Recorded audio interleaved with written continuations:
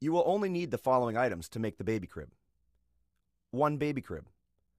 1 baby crib size flat sheet. These are the steps necessary for making a baby crib. Open up the baby crib and ensure that it is secured properly and stable. Place mattress pad in the base of the crib.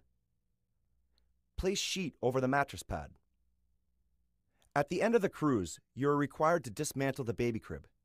To complete this, you complete the sequence in reverse. The baby crib is returned to the linen room, where it will be sanitized before the next use. Important note: no other items can be placed inside the baby crib, such as pillows or a blanket, unless a guest specifically requests and approves.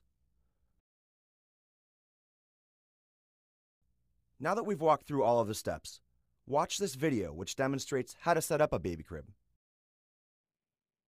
Baby crib. Items needed. 1 baby crib.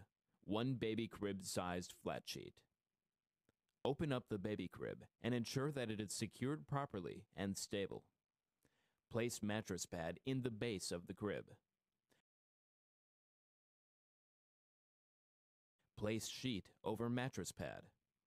Important note: no other items can be placed inside the baby crib, such as pillows or blankets, unless a guest specifically requests and approves.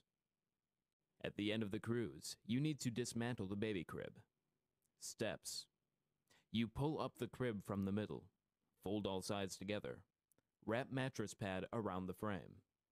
Important note: the baby crib must always be sanitized before each use. This is the linen keeper's job.